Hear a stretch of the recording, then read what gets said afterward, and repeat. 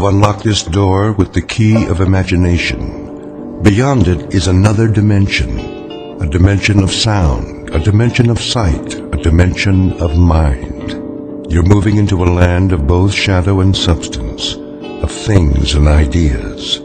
You've just crossed over into the Twilight Zone.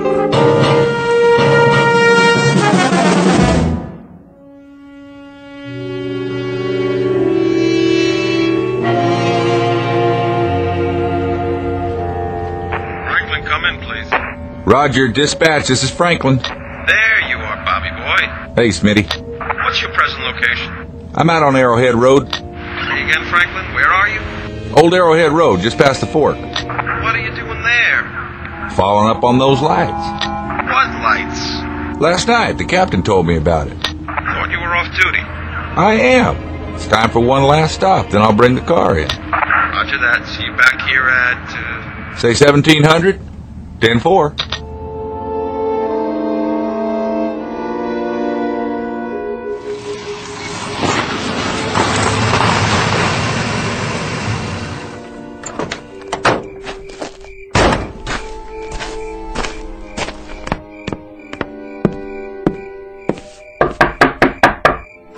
Yes? Miss Scott? That's right. I'm Trooper Franklin, Miss Scott. May I come in? Okay. Nice place you have. How gracious of you to say so. I see you got a fire going. Smoke from the chimney. I don't have much choice. You know how cold it gets up here? Matter of fact, I do. I don't know whatever possessed me to take a cabin in the mountains. Excuse me while I put another log on the fire. Yes? Were you in town this morning? Guilty as charged. It's an unhappy pilgrimage I'm forced to make once a week. Unfortunately, no one will deliver my supplies, so I have to go down and get them. Set for a few more days. Was there something else, Trooper Franklin? Mr. Barth, the general store said something about... Did I forget to pay him? No, nothing like that. Well, what did he say? Apparently, you told him you saw some lights in the sky. Oh, that. I may have mentioned it. So? Well, I thought I'd stop by, ask you a few questions. That's very intrepid of you, Trooper. Just following up. Actually, I did see something in the sky last night, and I did mention it to that pickle barrel wheeler dealer. But I mentioned it to him because the general run of dialogue down in the village is dull enough to make me want to retire from the human race. Is it? I've had it up to here with stories about rainfall, wind velocity, snow level, and, of course, some very gripping bingo games. So I thought I'd inject something new into the dialogue, which happened to be a very small aside about seeing lights that flashed on and off for about 15 minutes last night. That's all. I can assure you, officer, there is no cause for a general alarm, let alone martial law. At least not so far. What kind of lights were they? Mr. Franklin, if you're looking for a red-hot gun-em-down battle against the forces of evil, you'd better saddle up and head north. Find yourself an abominable snowman or something. There's nothing here for you. You're from New York, aren't you, Miss Scott? The way you say it, it sounds like a misdemeanor. Not at all. I was just interested. We heard tell about your taking a cabin here, living alone. You were some sort of fashion designer, weren't you? I was some sort of fashion designer. My yearly salary would have bought the main street of that rinky-dink whistle-stop down there. I had what is euphemistically known as a nervous breakdown, so I came here to this cabin to be alone. But you can't be alone here. You have to share your private life with some country bumpkins and a bunch of state troopers right out of Gilbert and Sullivan. So, Trooper Franklin, to sum it all up, you won't find anything here. So why don't you just run along? I think you're quite right, Miss Scott. I don't think there's much out here for me, or for that matter, for anyone else. And what's that supposed to mean? That's supposed to mean that in your book, anyone who doesn't buy their clothes on Fifth Avenue is a bumpkin. And I guess everybody who doesn't broaden their A's is provincial. And culture is something that can only be inherited by insufferable snobs, of which you, Miss Scott, are a charter member. What was that? Stay away from the window. The light outside is so bright, I can't see anything. I said stay back. What? What was it? Get in the house and bolt the door. Just do it. My pleasure.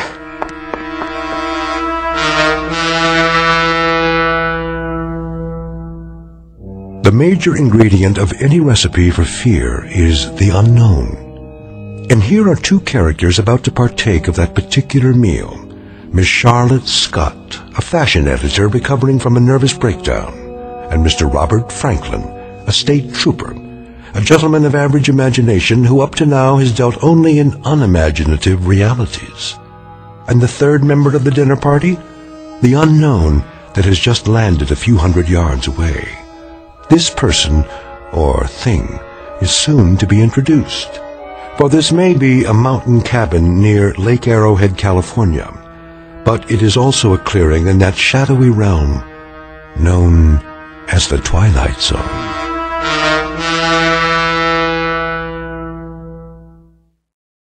And now, The Twilight Zone, and our story, The Fear, starring Jane Seymour and James Keach, with Stacy Keach as your narrator. Sorry, but until we know what's out there, I understand. I guess. You're not frightened, are you, Miss Scott? It so happens, Mr. Franklin, it so happens that you put me in the wrong sorority. I'm a charter member, all right, but not of the Society of Snobs. I'm the founder and chairman of the Board of Society of Frightened People. People who are so frightened they can't face the world and have to run off to little mountain retreats like this one. They act superior because that's supposed to hide their tensions and neuroses. Thank you for your honest answer. Do you have any coffee? I think so. Then I'll go out and look around while you make some. Deal? Deal. If I don't see anything, I'll stay here for a while until it comes back. Then I'll take you into town if you like. I doubt that'll be necessary, but what was it? The noise and the light. Could have been a meteor, I suppose, or an aircraft off its route. But you don't really think so. Those would be rational explanations. Give me an irrational one, then. Go ahead. I can take it. Take your pick. Maybe something from outer space. Right. Take a look out that window. Do you understand everything out there? I sure don't, especially up here. There are more things in heaven and earth, Horatio, than are dreamt of in your philosophy. If I remember my English class, that's Shakespeare. Isn't it, Miss Scott? Yes, it is, but the question is, what's that? Where? You can see it from the window, over there, just beyond the trees. It looks like a light of some kind, a white light. Yes, I see it. About 400 yards. Now you tell me, am I imagining things, or is that light blinking on and off?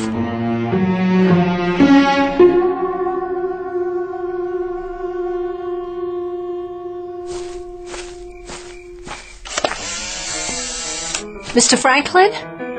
I saw another flash. That was my camera.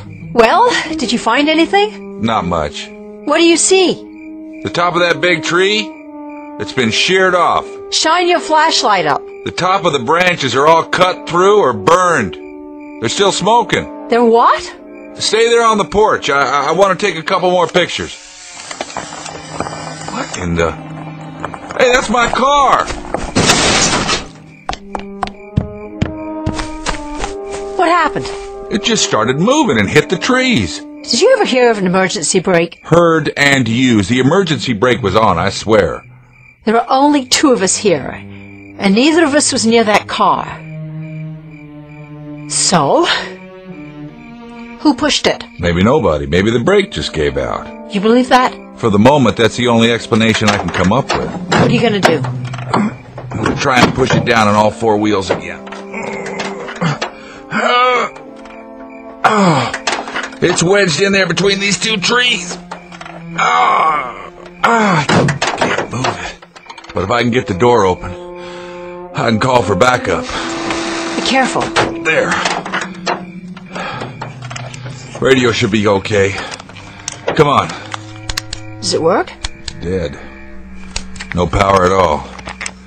You have a phone inside? Thank God, that's one sacrifice to privacy I didn't make. I've got a telephone and a pot of coffee. And at this moment, both are luxury items in my book. Sounds good to me. You didn't find anything, did you? I mean, the cause for that sound and the light? There was a light. It sure was. I saw it, too. I didn't find the cause, but I found some of the effects. The tops of the trees were all sheared off, cut right through, and they were... What? Still smoking, burned. Just as if some oversized acetylene torch had plowed right across them in a straight line. Well, what could have done that? Lightning? Except the sky is clear. Not a cloud. And no thunder. Go ahead. Phone's on the wall in the kitchen. After you. Better lock it. You just applied for membership, huh? In what? My club, for frightened people. Lady, I fought in a war, and I've been a cop for a while now. I'm not ashamed to say that I've racked up more scared hours than a rabbit. Thank you. For what? For an honest answer. It's just that I know a few things about fear. So do I. This is a new one on me. It's all the same. I wouldn't say that. I don't know exactly how to explain this, but I finally figured it out, and it helped me get through a lot. If you can learn it, maybe it'll help you too. I'm all ears. Look, fear is fear. No matter when it happens, an instinct, a natural human function, like breathing. It's a warning, one of the signals we get from our nervous system in order to survive. But how we react to the fear when it comes, that's what counts. What are you saying? That there's a choice? Maybe there is for you. There's always a choice, no matter what. You can get the shakes and crawl under a bed if you want, or you can clench your fists and get on with your business, because staying scared, being so sick with worry you can't move, isn't going to change anything. It's how you handle the feeling, what you do with it. That's what makes the difference. That decides whether you survive or not. You see what I mean? You thought a lot about this, I take it. I've had to. It's part of my job. Well, you handle it whatever way you want. Me? I think I feel more comfortable hiding under a bed. So you have a sense of humor after all? You thought I didn't? I wasn't sure. Maybe that's my defense. You got two beds? What? I might want to crawl under one myself. Your phone's dead. No, it's not. You don't trust anybody, do you? Once upon a time. Look where it got me. Coffee ready? Here. Thanks. This is getting to be like a bad movie. Is it? I don't see many movies. Now, I suppose that in the next scene somebody knocks on the door. Somebody or something. I like comedies myself. I'm not much for science fiction and horror. Neither am I. You don't make bad coffee for a fashion designer. You're pretty astute for a state trooper. What are you looking at that door for? Waiting for the knock, I guess. If we could predict it, we wouldn't have anything to worry about. Well, what do we do till then? Wait a while. I'll hang around, just in case. In case what?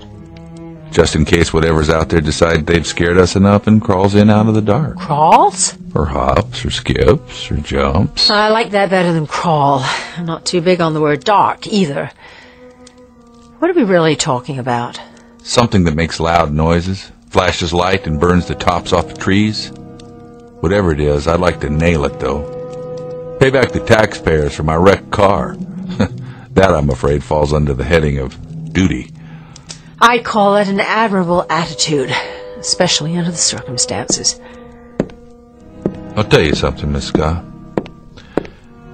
Despite all that you may have heard about officers of the law, we react like normal human beings.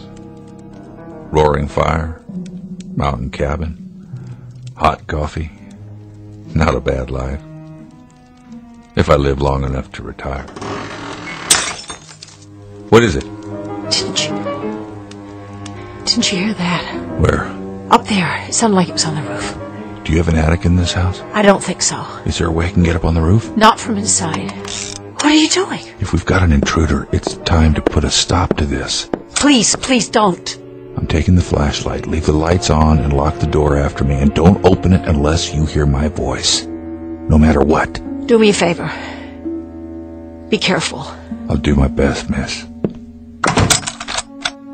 Just come back.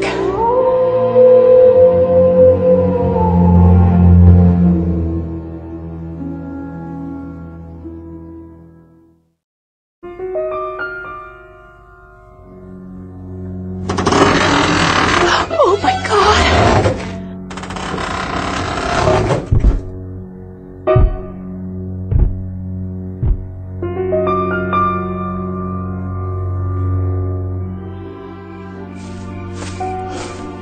This doesn't make sense. No sense at all.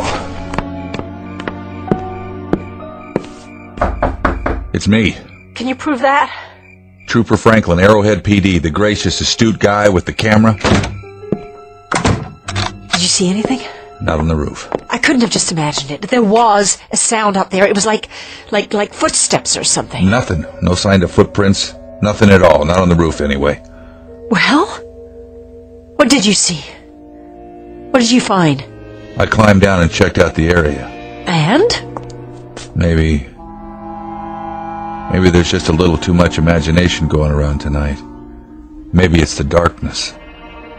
Or the isolation up here, but if anything was on the roof, I'm afraid it would have crushed this house flat. Why? Because this thing, or whatever it is, moved the car back to where it was. What? Sometime in the last few minutes. Lifted it up and set it down the same spot. Exactly. But that's impossible. It was stuck between two trees. I think I know how it happened. Well, will you just say it? Somebody carried it in his hand. That's not very funny. Take a look. These are the pictures I took out there. There's the hood of the car, and the sides. What does it look like to you? What does what look like? There's the driver's door, and the top. 3 different angles. You can see it in the flash. It stands out. Oh, I do see something, some kind of design. What? Take a good look. Swirls? Circles? I've seen a lot of them, just never this big. What is it? A fingerprint. Oh, you're joking. One big fingerprint about 2 feet wide. The car was lifted up and carried in somebody's hand. If you're trying to scare me, you've made your point. You can stop now. And if it is a fingerprint, then we shouldn't have any trouble finding our invader, because he must stand better than 100 feet tall.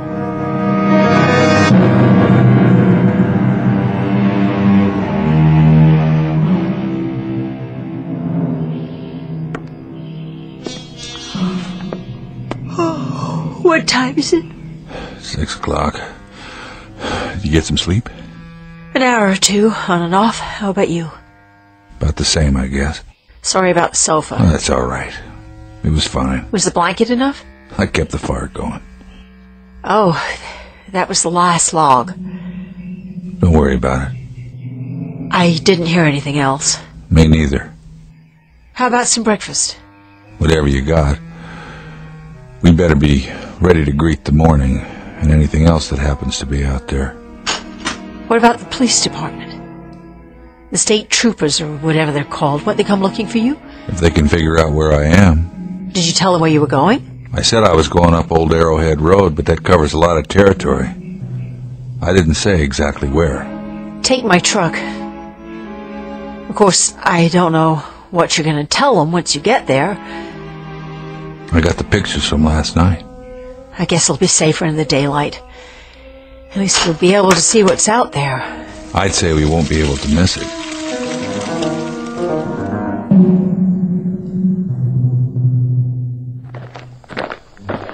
There's the car. Just where you parked it the first time. With the dent still in it. I guess they don't do body work. Oh my God. It really is a fingerprint. That or a practical joke. You got any friends out here who'd go this far? Little bent, maybe. If I did, they'd have been committed by now. Where's your truck? Behind the house, I'll get it. Keep your eyes open. Oh, I will. I'd better check out the radio one more time. Just don't go anywhere, all right? Bring it around. Still still dead. Miss Scott? Oh, dear Lord! What? What happened? Come and see. Is the truck gone? No, it's there, but just come. It's... You've got to see this. There. Now you tell me something, will you, trooper? What's that? The sinkhole? Will you look? It's more like a crater, actually. All the way from the back of the house to the trees? It wasn't there before? No! To tell you the truth, it looks like a Go ahead, say it. footprint. Right, a footprint. That's 20 feet long. That's what it is, all right. A footprint. But this part is only the toe. What? The whole thing is more like 50 feet across. Let's get out of here. I gotta make a record of the evidence. Are you crazy? Run.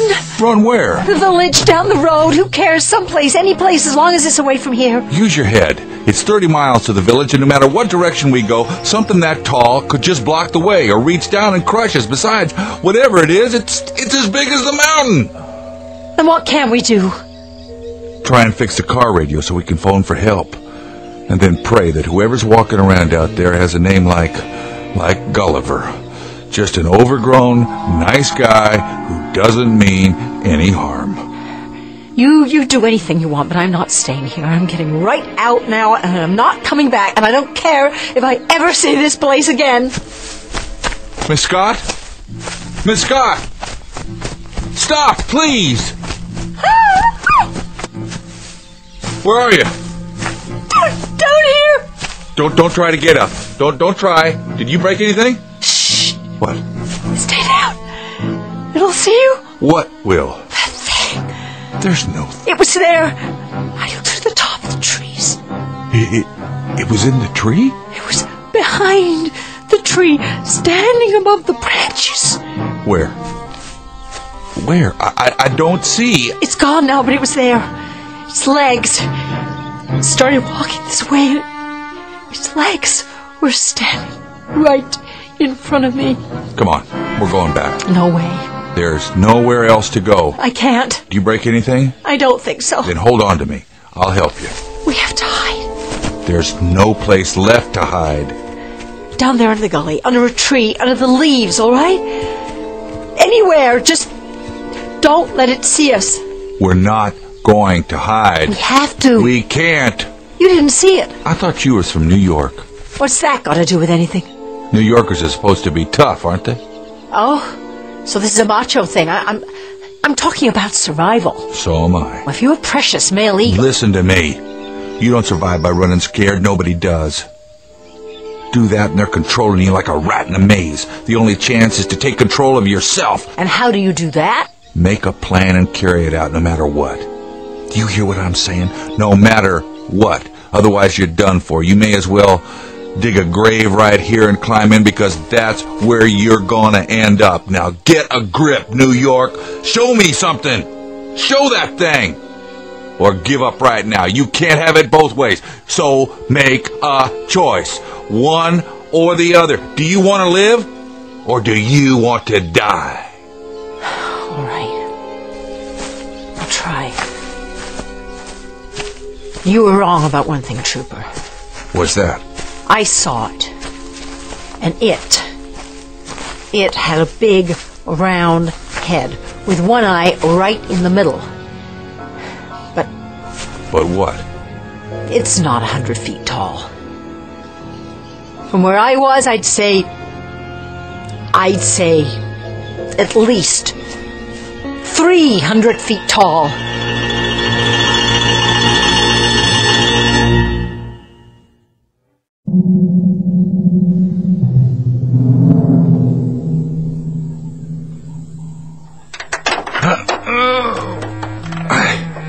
I can't quite get this door open. If I'm gonna fix the police radio, I need to get under the dashboard. I'll need the tools. I don't have much. Like what? Basics, hammers, some wrenches, screwdrivers, a pair of pliers, knives, and an axe for chopping wood. That'll do for starters. Bring me the axe. What for? I have to climb all the way in. The only way I can do that is to break the windshield. I'll bring you what I've got.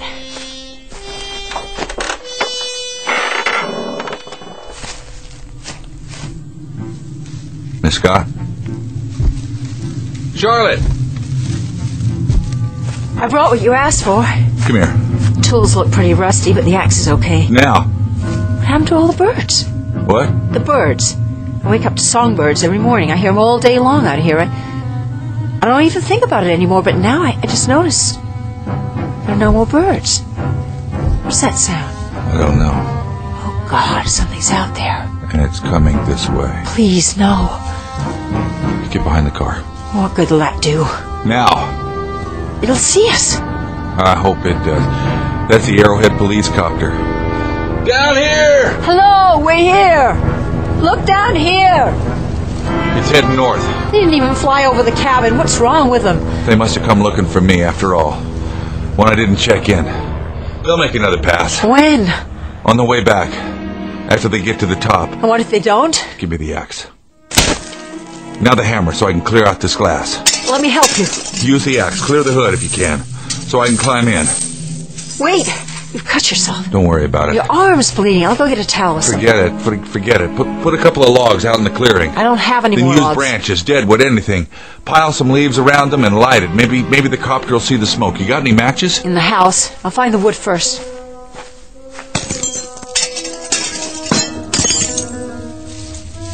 Miss Scott?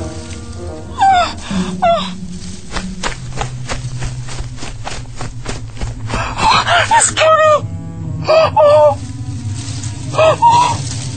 I see it. Tell me what you see. I've never seen anything like it in my life. 2 legs, 1 head, 1 big eye. Why doesn't it see us? Maybe it does, or maybe... Something's wrong with it. Stand back. What are you doing? Take the truck. Get going. I'll try to keep this nightmare busy. Maybe you can reach the village and get help. If I tell them about this, they'll lock me up. You're going to have to run the risk. Why doesn't it do something? I don't think it sees us. Why? Is it blind? That's a good question, because if it wanted to destroy us, it could have done that a long time ago. Us, the village, and the state of California. Go ahead, will you? Take off. Funny thing, Trooper. Scared as I am right now. I've got a kind of thing about futile gestures, so if it's all the same with you, I think I'll just stick around. You're learning, Miss Scott. You really are. But I don't think you grasp the situation. I've got to fight that with this 38 police special, like trying to bring down a bomber with a pea shooter. But right at the moment, I'm afraid it's all we got. Look out! It's falling! I don't think so. Then what? It's getting smaller, collapsing, like some kind of balloon. Run! Not anymore.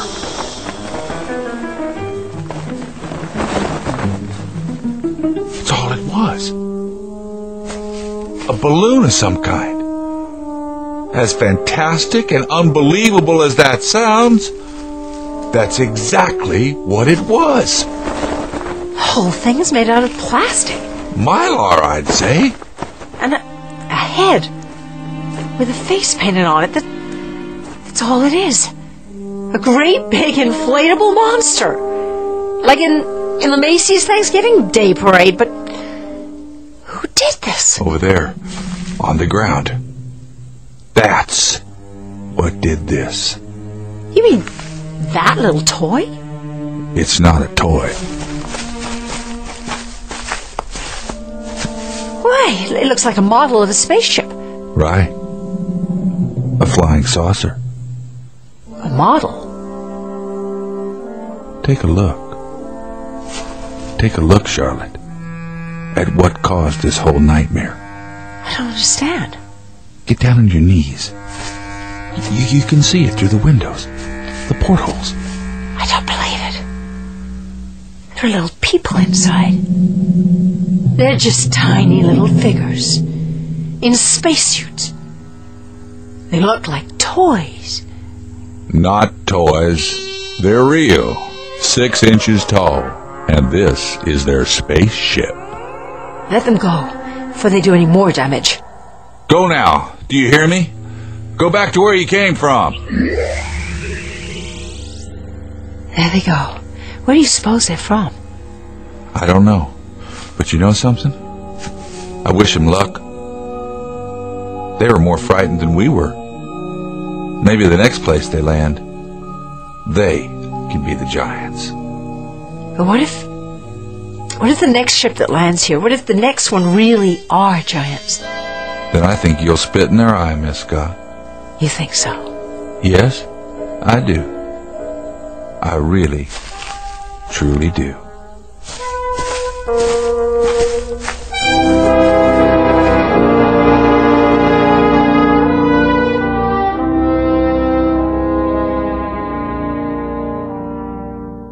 An experiment in fear, conducted by beings bent on exploring a planet called Earth. A simple laboratory exercise with 2 isolated humans as the subjects. The purpose? To determine whether this planet is suitable for a race of creatures only 6 inches tall. Too small to frighten anyone without the help of some rather basic special effects. Because fear, like size, is extremely relative. It depends on who's looking down and who must look up. It also depends on other variables, like the time of day, the mood, the atmosphere, and the sound of things that can't be seen in the dark. But it's been said before, and with great validity, that the very worst thing to fear is fear itself. So the next time you hear something go bump in the night, take a deep breath and count to 10 before you give in to panic. The truth is, what's out there may be even more frightened of you. A tale of irrational terror and tiny visitors from the Twilight Zone.